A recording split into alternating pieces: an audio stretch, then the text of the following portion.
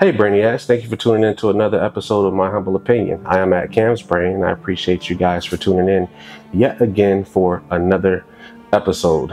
We have been talking about the 48 Laws of Power by Robert Greene, and today is the day that we talk about the fifth law of power. So much depends on reputation. Guard it with your life.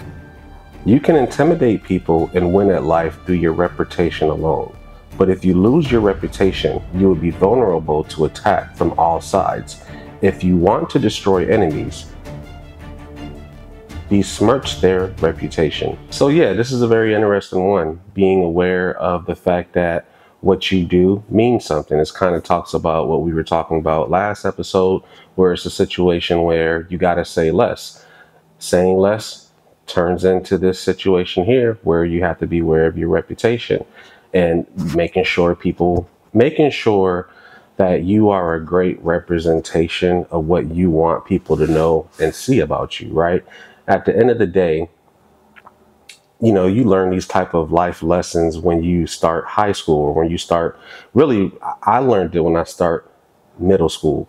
Middle school was one of those gray areas where when I went to middle school, I was technically part of a high school, and I started to realize your reputation, whether you were a scared person, whether you were a smart person, or whether you were a promiscuous person. I learned very quickly that those things attach themselves to you, especially when you're talking about moving forward in life and understanding that the things that you do have a consequence, and it has a history, right? Like, period. People are going to remember a lot of things based on your actions and the things that you decide to do. One thing that I learned very early on, I feel like I've shared this before. I met a guy that I used to work with, and me and him had a disagreement, and he made a statement. He said, "I know whether I did something or not because I remember the situation, but because I know who I am and I know what I would and what I wouldn't do." That's all about reputation. That's all about knowing who you are. Reputation is kind of also like what Martin Luther King says, like, you judge a person by the content of their character. Reputation has to do with character, has to do with loyalty, has to do sometimes with privilege, probably a lot of times with privilege, depending on what type of world you live in, what type of area you live in demographically, so on and so forth. But yeah, it's very important to guard that with your life, because at the end of the day, sometimes that's all you have. How I always do, I translate things into a spiritual situation and into a business situation. I used to always tell my customers, my business is only as good as what you tell somebody else, right? That's all reputation. It didn't matter how many times I posted online. It didn't matter how many times I try to undersell and over deliver. What really mattered was if the person that I was dealing with can understand that I was doing the best that I can based on my reputation, they're going to share their experience. They're going to say, "Hey, this person did a great job in this situation, or this person did a great job in that situation." And that reputation follows you so much further than, being able to just talk out of your mouth and say what people want to hear. My father used to always have a saying, you can make your mouth say anything. And that's true. At the end of the day, your actions are going to always speak louder. Your reputation is a direct result of your actions. So being very, very aware of your actions, being very, very aware of your reputation, and guarding that is important. Now, as always, these sayings from this book a lot of times have somewhat of a negative connotation to them, because it's the concept and the art of manipulation. So you also have to be aware of people putting themselves in a situation where they have a fake representation of who they are, or a counterfeit reputation of who they are.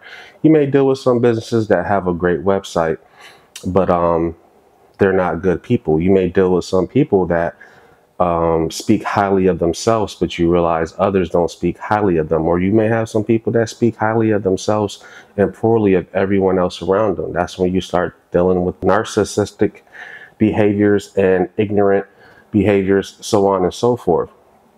Same thing spiritually, man. What you have to realize is a lot of people learn how they want to survive life very early on, and it's very hard for them to change those attributes about themselves once they are able to really dig in and figure out that this is exactly how they want to be. When people start learning that maybe they shouldn't be doing things a certain way and they want to change, sometimes it's hard. So you also spiritually have to be aware of people who misrepresent themselves so that they can get the things that they want. That can be a girlfriend or a boyfriend. That can be a business partner. Some people find out very quickly if they're able to manipulate a situation and to make somebody feel comfortable with them. They're able to get a lot of things in life that they want simply by doing that. Your word, or at least nowadays, it doesn't count for too much, but it's weird. It does and it doesn't. Your word should be your most valuable attribute. Your behavior should be your best and your most valuable attribute. And I think us as a community and people, we have to get back to that concept of realizing that that's what's the most important. I can have everything in this world, but if I'm not an honest person, or if I've got it in a wrong way spiritually, and I'm aware of that, God may take that all away from me, or, whoever you believe in may take all that away from you. At the end of the day, navigating life is all about being able to figure out your moral compass. Your moral compass may be different from others, but at the end of the day, when you figure out what you'll be punished for.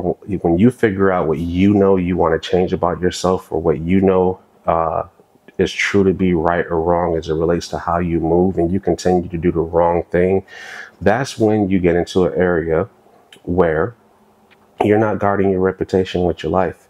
You're not doing everything that you can do to be a better person for yourself. Because at the end of the day, right, like, no matter how much we project ourselves to others, we have to live with ourselves. Even if we're in a relationship, a business relationship, or a personal or romantic relationship, at the end of the day, we have to live with the decisions that we make.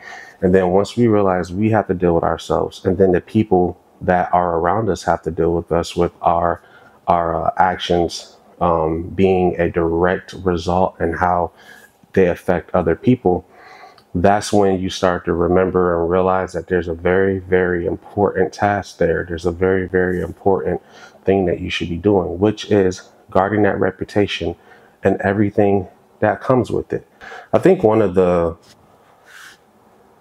most important lessons that I learned as it relates to this statement of guarding my reputation was, like I said earlier, when I was in business, I realized that it really didn't matter what I did. It really didn't matter what I sold.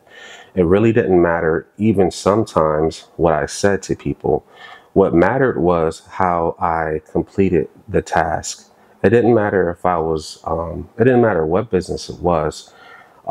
It just mattered whenever I had that initial interaction with a customer, and I was able to listen to what they needed, and I was able to project what I was able to do in the best way possible and deliver it in the time frame that I said I would. That was everything to the customer. It was also everything to me, because I gained a sense of accomplishment. I gained a sense of pride with completing the project and making somebody happy. Now, on the flip side, I've experienced the negative aspect of over delivering a situation and even taking somebody's money and realizing that I was not able to do it the way I would have wanted to do it, even if they were happy with it. I wasn't happy with it. And you start to realize that sometimes guarding your reputation is also guarding your own peace, also making sure you're being true to who you are as an individual. So, like I said, that is one lesson that I learned that has stuck with me throughout the years. I like to know what you guys think about this. Make sure you leave a like, a comment, and make sure you subscribe and you turn on those notification bells. I would appreciate that very much. I am at Cam's Brain. I'll see you next time. Peace.